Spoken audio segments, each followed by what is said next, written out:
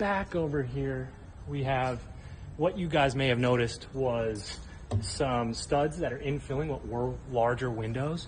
Our owner actually wanted to make sure that they had some workspace for desks, stuff like that, that go up against this. So this morning we had a game time decision and we changed that framing, which a few days ago meant that this framing here had to change as well. So it's interesting, but we're getting to it.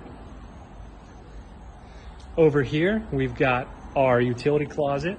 We'll have a set of stairs that go up here, as you can see, into that nice big old opening. Down over this way, we'll have another stair down and haul down into our wide open, absolutely amazing storefront display area.